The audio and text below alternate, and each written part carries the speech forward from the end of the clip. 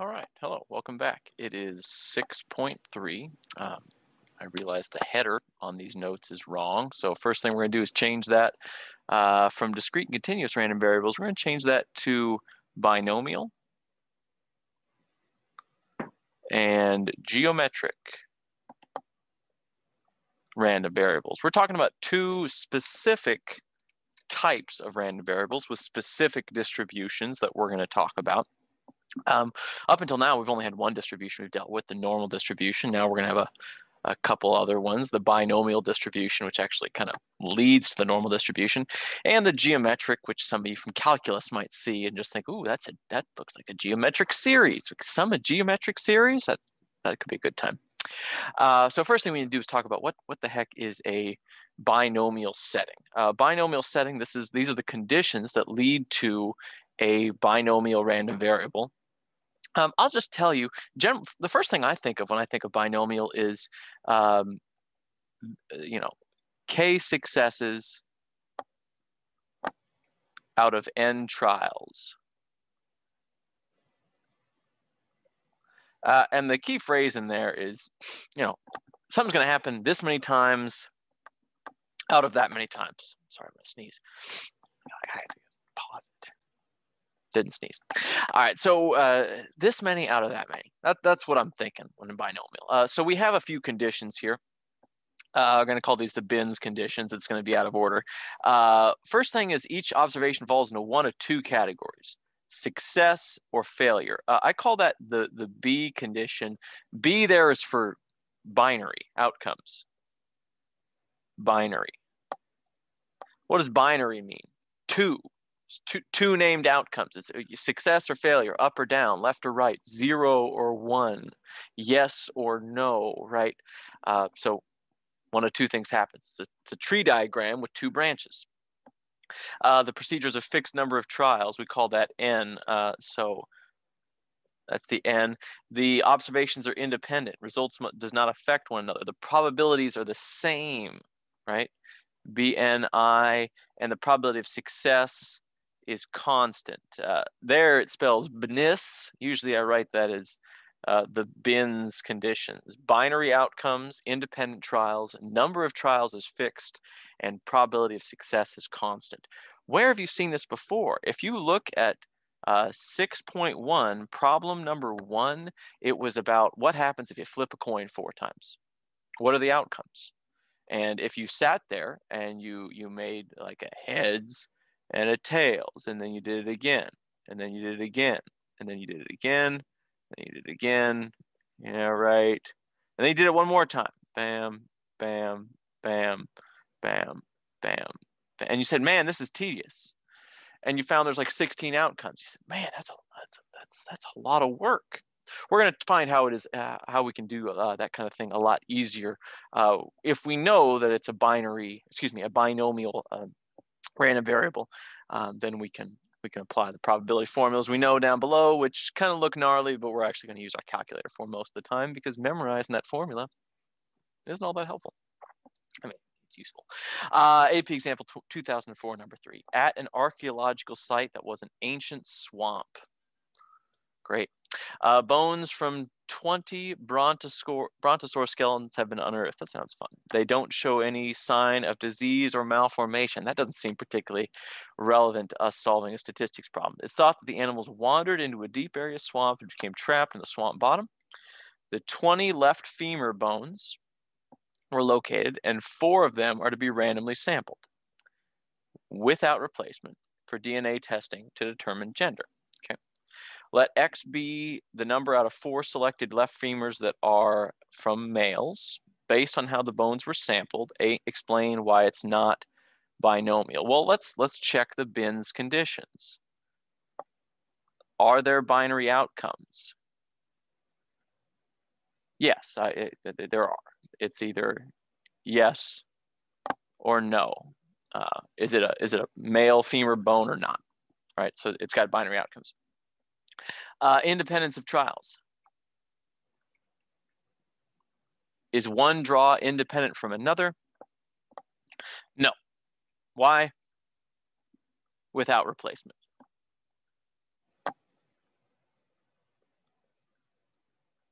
As a consequence, which other condition fails? Number of trials is good. Success is not constant. It changes with each draw. If we're not putting them back in, the probabilities are changing every time. Too much, right? We need the probability to be the same. We need to be the coin flip probability to be the same every time. We need to be the probability of spinning the wheel and getting the thing to be the same every time. We don't have that here. So down below we have binomial random variable x. And we say, if x has binomial setting with n trials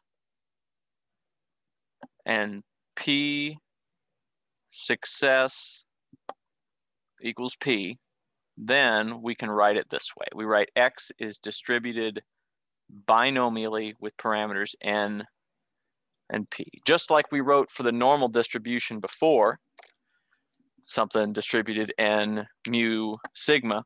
Now we're going to write things binomial looking like that. So that's the notation we're going to use for a binomial random variable. That says bin, right? B-I-N, bin for binomial. And so we've got some notation here. So buckle in for the notation time. Notation for binomial distributions. N is the number of trials. Okay.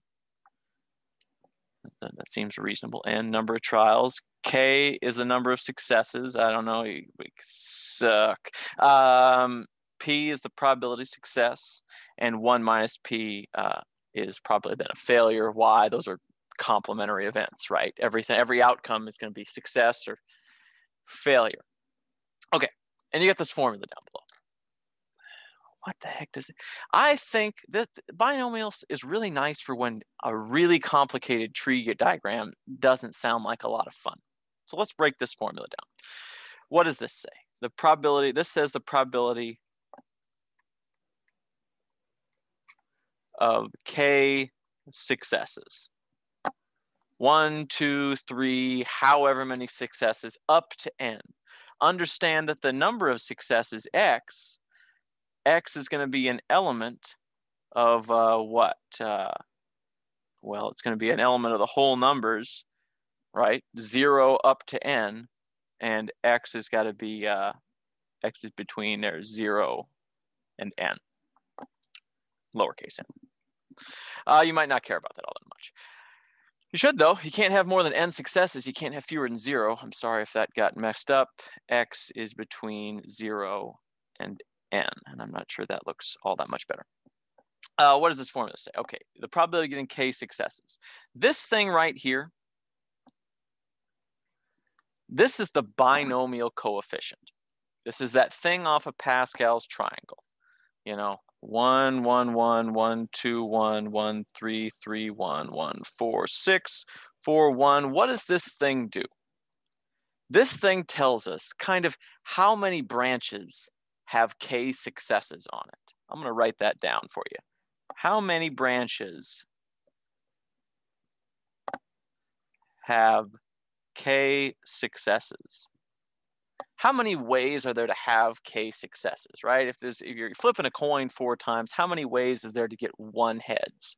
Well, you get the first one, the second one, the third one, the fourth one. There's 4 ways. Oh, look at that. So it turns out that this is like 0, 0 up here.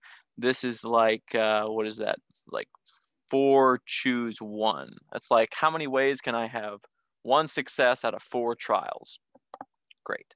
So that first term that says how many branches have k successes, this branch right here, this is the probability of k successes. And this right here is the probability of n minus k failures. It's like, how many ways can we arrange this many successes and this many failures? That's the probability of the k successes. That's the probability of everything else being a failure, right? Because either it's a success or a failure. And then we have here formulas for the mean and standard deviation. The mean is how many times are we going to do it times the probability it works. I think that's pretty intuitive. The standard deviation, not intuitive. It's on your formula sheet. What does all this look like? what could I visualize successes and failures happening in succession like this? Well, you might visualize it as Plinko, right? Because everything is either a success or a failure. We have a fixed probability. What's success? I don't know. To the right. What's failure?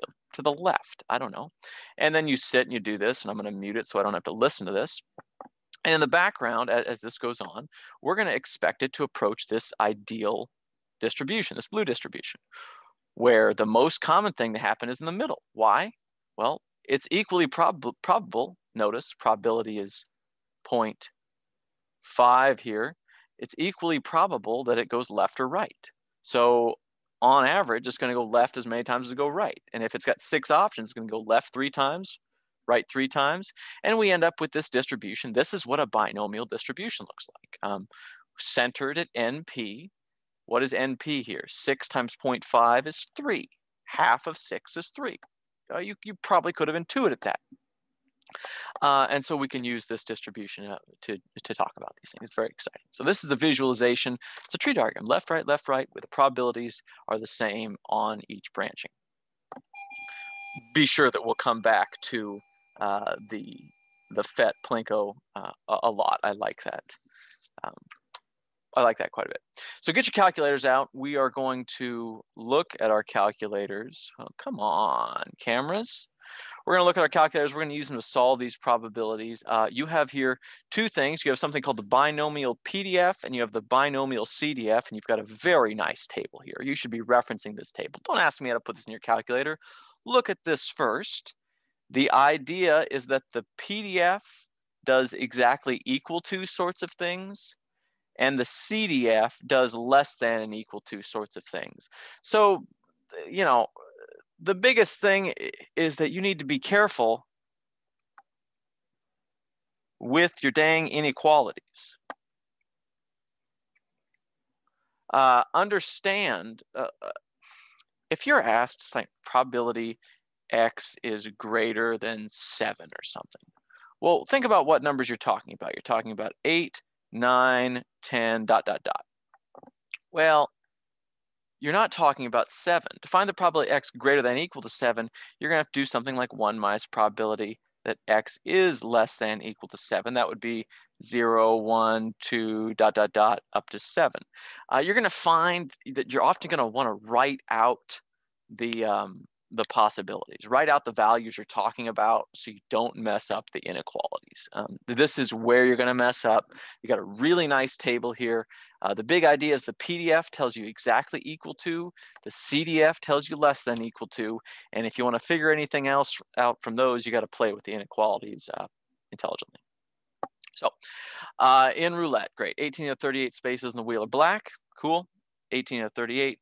Suppose you observe the next 10 spins of the roulette wheel. Okay, well, let's let the number of spins on black, and we can say how X is distributed. Well, look at this. It's black or it's not. We're going to spin it 10 times. Let's look at our binomial settings. It's black or it's not. We're going to spin it 10 times. The wheel don't remember. Those are independent spins. And the probability of success is 18 out of 38 every time. This is a binomial setting. X is distributed binomially with n trials. So we're going to spin it 10 times. Probability of success is 18 out of 38. And I'm going to label that NP. And out to the side, you might just remind yourself how we might have checked the bins conditions there. All right, what's the probability that exactly 4 of the spins land on black? Exactly 4. We're looking here for the probability that X is equal to 4. Visually, what are we talking about here? Visually, we're talking about this. 9, 10. Probability of success, what is 18 out of 38? Oh, as a decimal, come on, calculator, 18 out of 38. That's 0.47.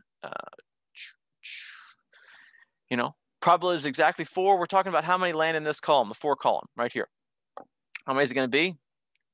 I don't know. Run this probability long enough, run this simulation long enough, we're going to have a guess. This is a simulation, right? It could be used to determine the true probability.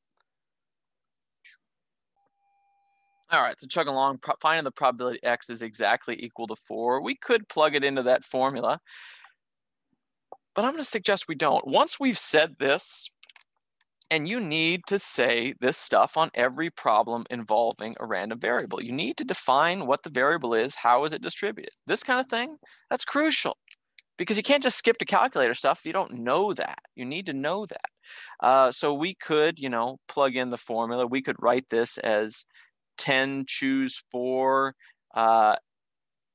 18 out of 38 to the 4th, and 20 out of 38 to the 6th. That looks terrible, though. I don't want to do that over and over. You don't want to do that. You want to let the calculator do this work for you. It can with the binomial PDF function. You plug 4 things into that, N, P, and K. So the 10, 18 out of 38, and 4. And you label those N, P, and K. Which one of those do you want to do? It is the bottom one. The answer is the bottom one. You get your calculator out. You go second vars, get your distribution menu up. There you see normal CDF. Flip down to the bottom and you got your binom stuff. We're choosing answer or option A here. 10 trials, probability of success is 18 out of 38. You can put a fraction right there. It does not care.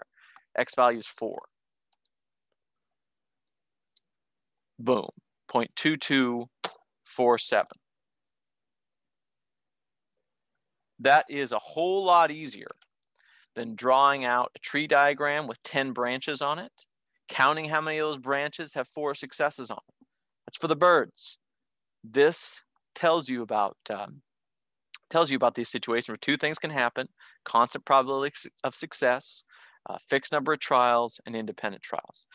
Part B, what's the probability that at least 8? All right, so that's probability x greater than equal to 8. Well, we need to take away, because we don't have a function that tells us about greater than equal to, but we do have a function that tells us about less than equal to. So that'd be like 8, 9, 10. Which outcomes do we not care about? Everything less than 8. That would be everything 7 or less. So 0, 1, 2, ... 6, 7. Right? We do that. That's going to be 1 minus a different function, binom CDF.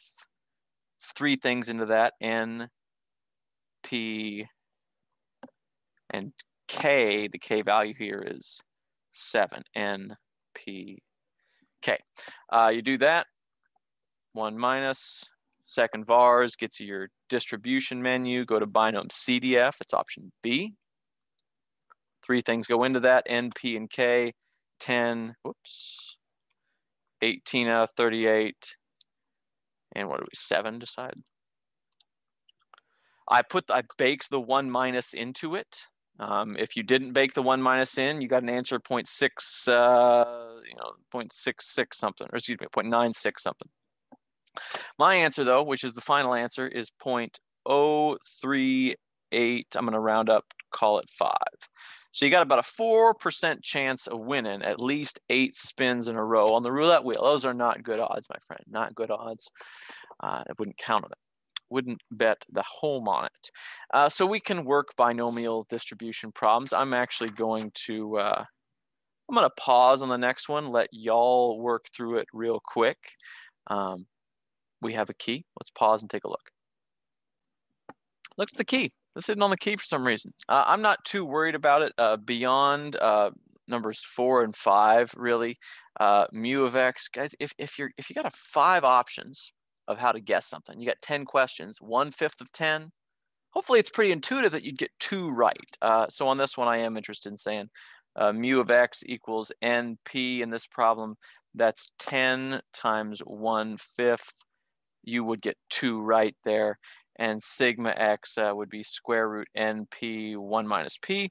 That would be square root 10 1/5 4/5. Square root of 40 over 25. Square root 40. Oops.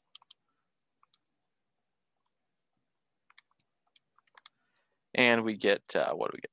1.26. So on average, we would guess 2 correctly in the long run. And on average, those number of correct guesses would be 1.2 from that mean value of 2. I'm going to keep moving. I am going to skip around these notes because they get long. What is the 10% rule? The 10% rule says that we can assume independence of trials if we sample less than 10% of the population. How do we write that? We write that as little n less than or equal to capital N over 10, where little n, again, is the sample size, and big N is the population size.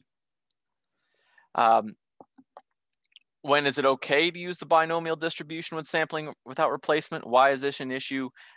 If n, again, is less than or equal to cap N over 10, the probability of success doesn't change.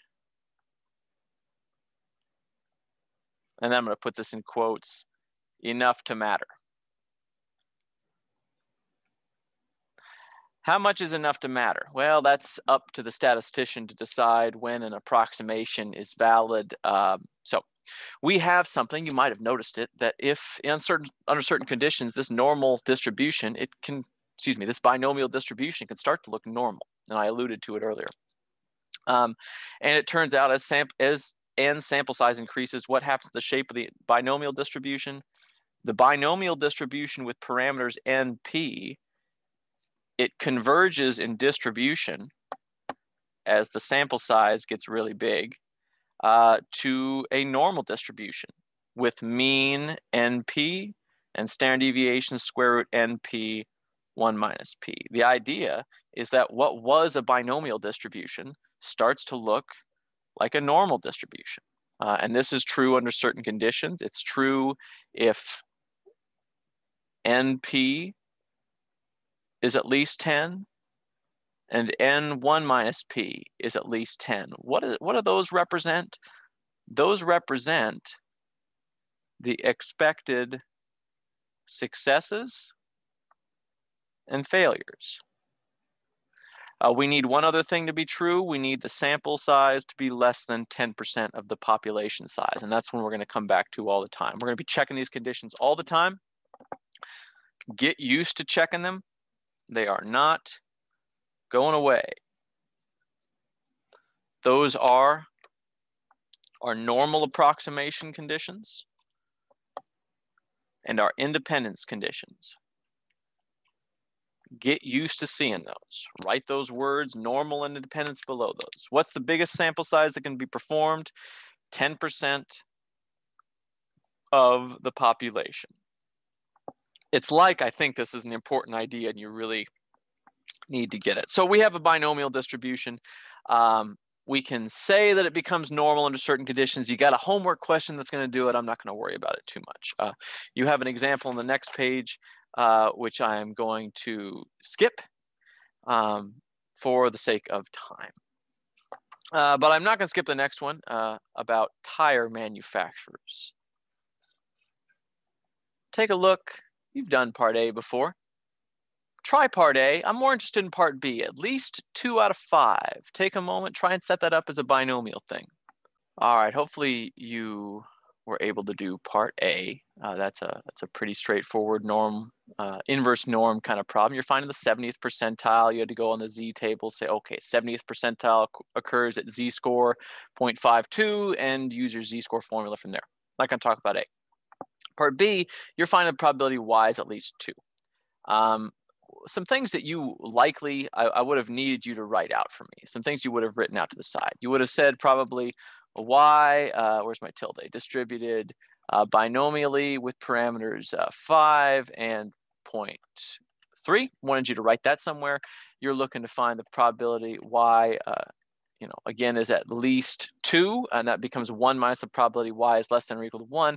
You wouldn't have written that formula. You would have written 1 minus binomial CDF NPK 5 0.3 and 1. And below that, you would have labeled NPK. That's how you would have arrived at your answer. Hopefully you would have done that. If you don't have the stuff in blue, add it now, along with, whoops, I don't want to do that. Don't go away. Along with the probability statements they have written there. So make sure you're good on that. So we have binomial distributions. I'm going to skip another one of these examples, 2010 number 4. I'm going to skip that. And we need to move on to the geometric, or else this video is going to get very long. So let's hop onto the geometric. Remember, next week, there'll be a one-day video that goes back and fills in all the gaps on these FRQs, because there are just a lot here. So moving on to the geometric setting. You're looking at it, you're saying, okay, this looks rather similar to what I had for the binomial, with one difference, hopefully you notice. We're not counting the number of this many out of that many.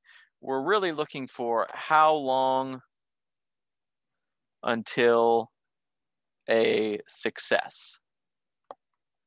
How many times do I got to do this thing before I win?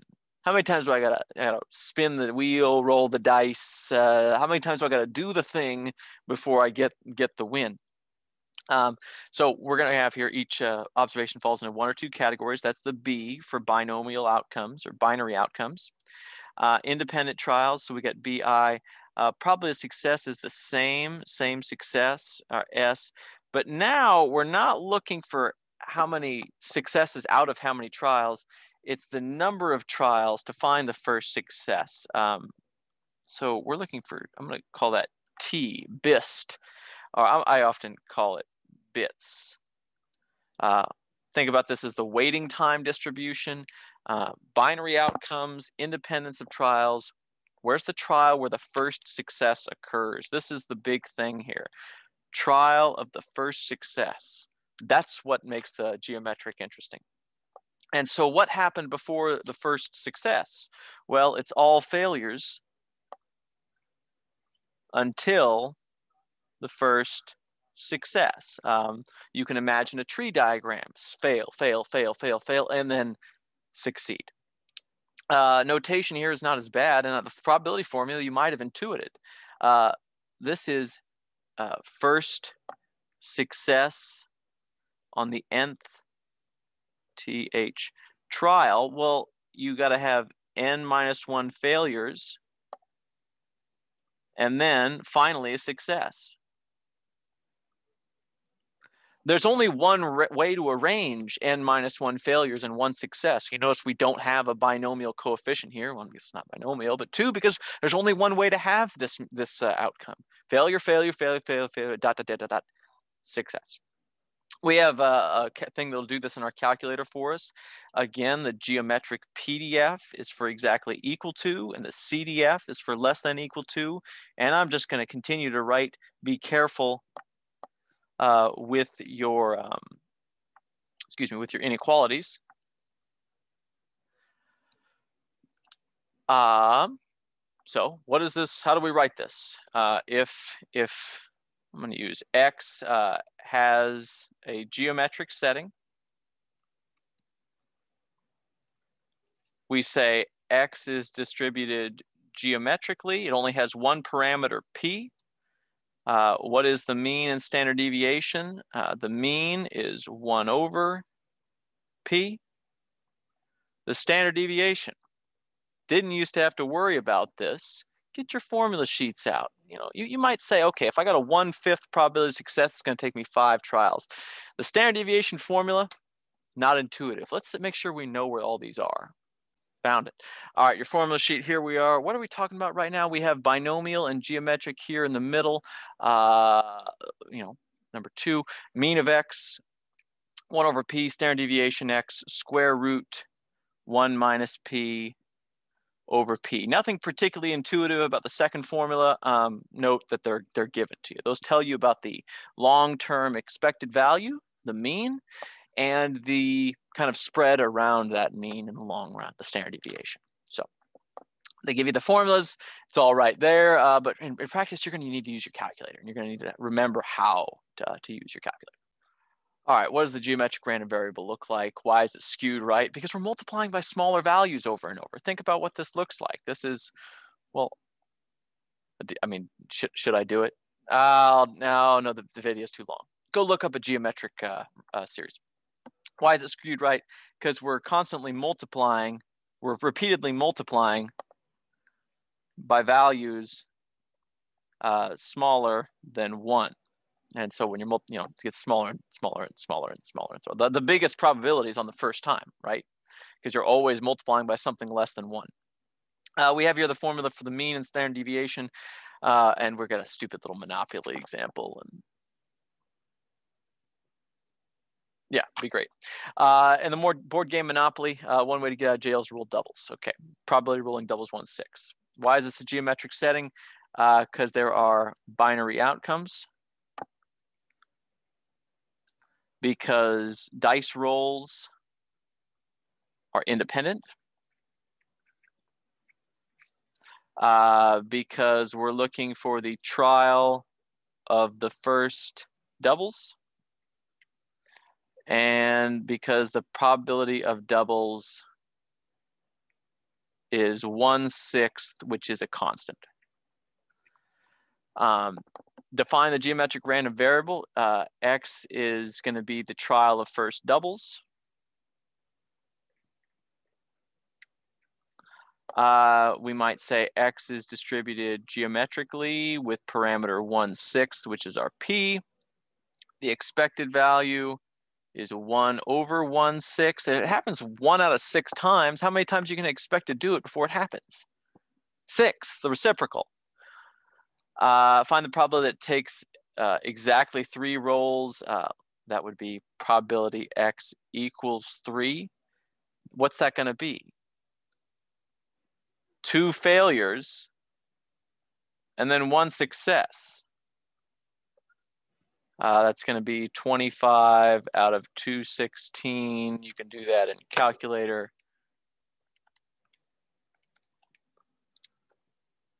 0.1157, or you could have gone second vars. You could have gone to the geometric PDF, 1/6 value of 3, and we get hopefully that very same answer. Noticing that we could have done that with geomet PDF 1/6 and 3 PK. And we get the same answer from both of these, equals 0.11, what is it, 57. If we wanted to do more than 4 rolls, that would be probability X greater than 4. That'd be 1 minus probability X less than equal to 4. Remember, we're talking about 5, 6, or 7, ... We need to take away 0, 1, 2, 3, or 4. And a greater than equal to, that could be done with a geomet CDF 1/6 4 P and K. Check your answer key on that one. I'm going to come back and do a whole nother video next time where we just talk about all these FRQs that I've kind of skipped around. You're good to start on the homework. Expect questions next week about 6.3 stuff. So see you then.